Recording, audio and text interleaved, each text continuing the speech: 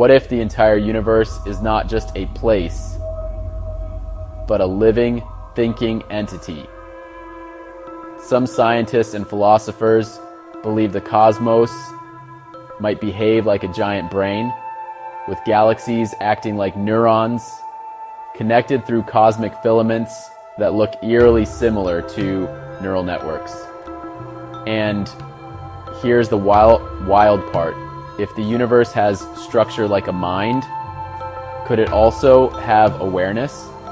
Some theories suggest the universe might be observing itself through us. Every star we study, every signal we send, could be part of a larger cosmic feedback loop. Like the universe watching through billions of tiny eyes. So next time you look up at the night sky, just remember, it might be looking right back.